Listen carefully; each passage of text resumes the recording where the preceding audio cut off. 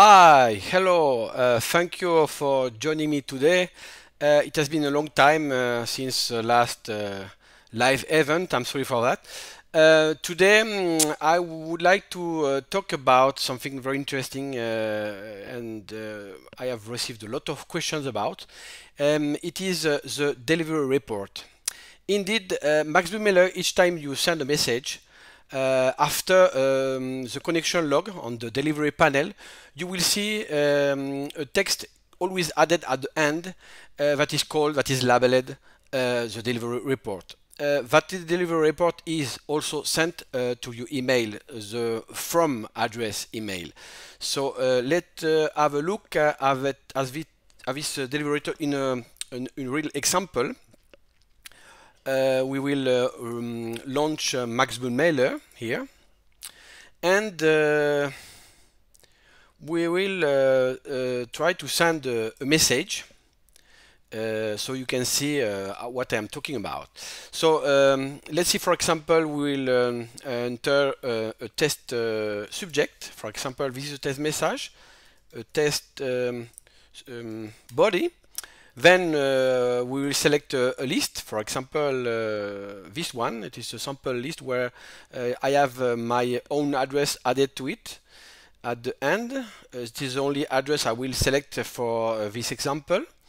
Then I will I will select an account I have already created. I know it is working, this one, with the correct password. And then when you go to the delivery and you send your message, for example, you click on send anyway, and you will see right now the delivery log, the connection log, and right below the delivery report, what I was talking about. It is the subject of this webinar, of this live event. So it says here, MaxBulk Mailer delivery report. It says the number of this delivery. It is delivery number 1, the date, and then you can see the mailer version. In this case, I'm using the last MaxBulk Mailer version, and you can see also the machine speed, the number of connections I have used.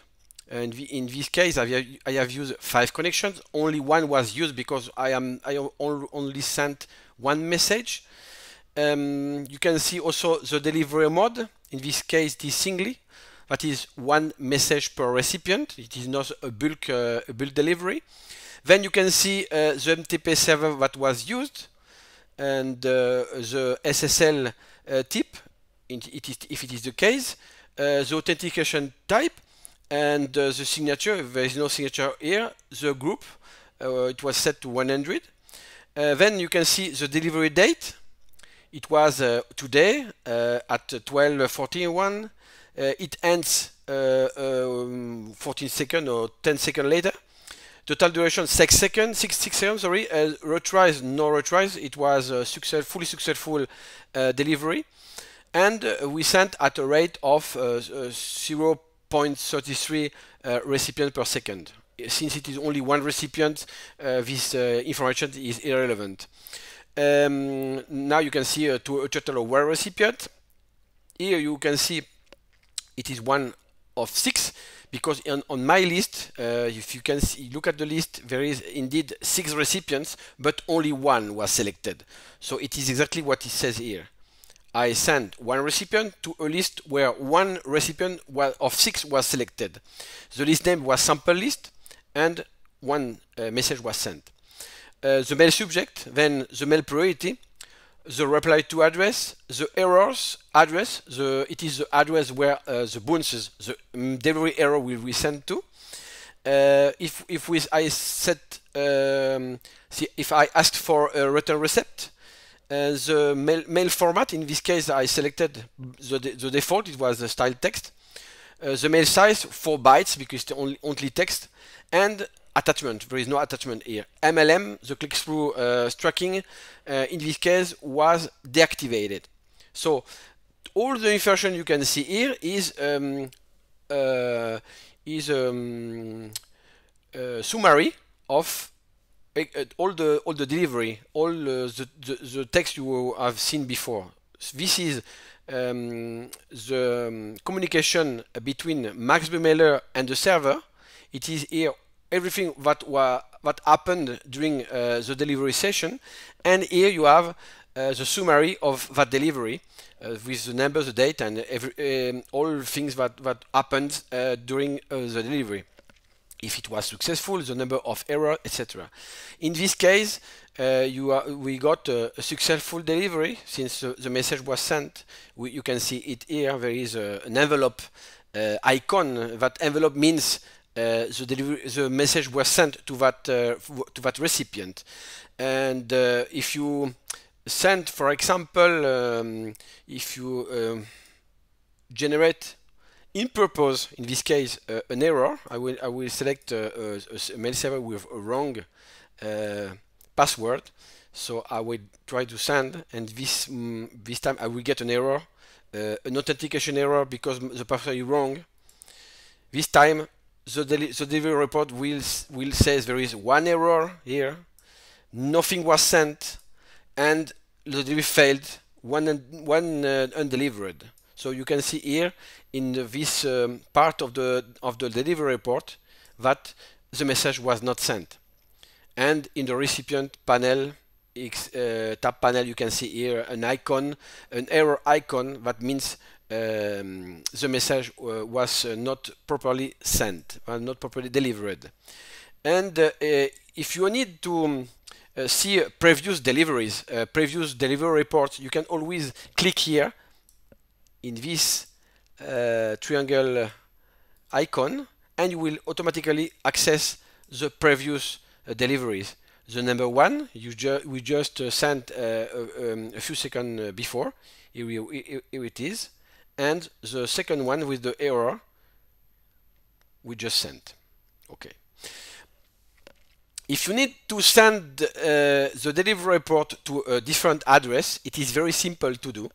You can go to the preferences and to the click on the delivery icon, which is the last panel on the right, and then you can select here to deactivate it or send it to a different address. By default, if you activate it, it will send it to the sender, the from address, the address you have set as the sender.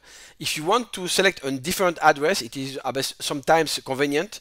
You can here insert a different address or completely deactivate the delivery report here. So here we're going to let it as it was, the default. By default, the delivery report is sent by email and to the sender. And let's see how the email looks like.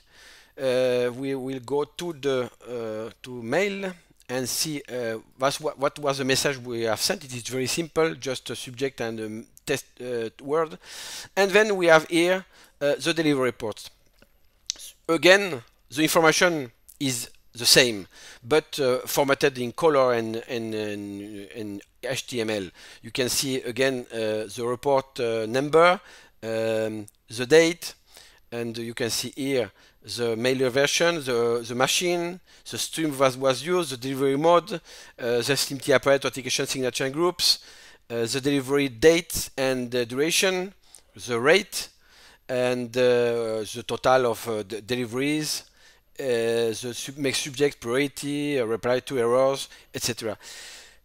You can you can see that only one delivery report has been sent, but we sent two messages. Actually, we did not, because the over delivery failed. And since it failed because of an authentication error, the delivery report, MaxBulk was completely unable to send the delivery report. So as a result, you don't have a delivery report for that second sending. It is the reason why it is maybe better to send through, not really send to different email. Not really. The best is to look at the delivery report inside MaxBulk Mailer in those cases, because if the server failed for the real delivery, it will also fail for the delivery report. Okay, That's all for what you should know about delivery reports. I hope you like this little video, and if you have questions about this, just ask me to helpdesk at maxprog.com, and I will respond to all your questions. Thank you very much, and thanks for watching.